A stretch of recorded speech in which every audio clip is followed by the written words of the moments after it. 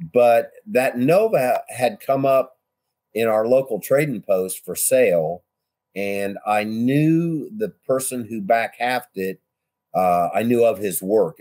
He's really, really a badass, and it was a Maximum Performance race cars. It was Max. I've heard of them. Yeah. And so this ad came up, and I called about the car and talked to the guy. Same deal. I think it was $1,800 for the body, and I didn't have $1,800, so I lost that car. Well, sometime after that, I ran into a friend, local neighborhood guy who almost the same age, and we had mutual friends.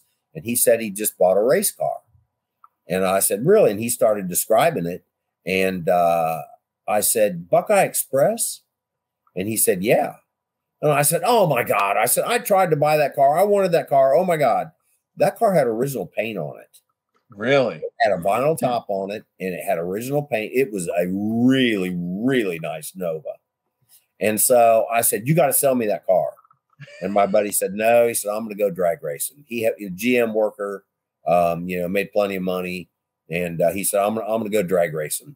I said, "Let me tell you what drag racing is all about." Said, you go to the racetrack. You sit there in the staging lanes for hours and hours and hours.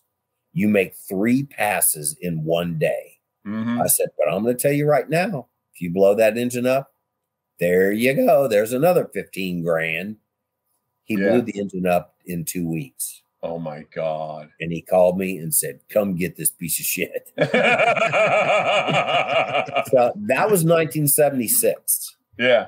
So I bought the car, and I didn't even have a garage.